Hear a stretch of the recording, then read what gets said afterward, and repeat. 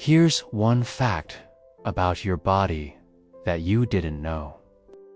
Your stomach gets a new lining every 3 to 4 days.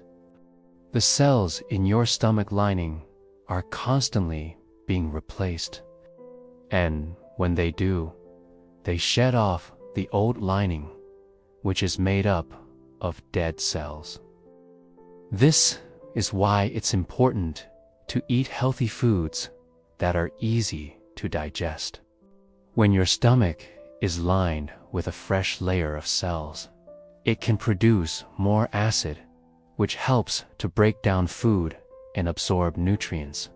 If you don't eat enough fiber or drink enough water, your body will start to produce less acid. This can lead to indigestion, gas, and bloating. So, if you want to keep your digestive system running smoothly, make sure to eat plenty of fiber and stay hydrated.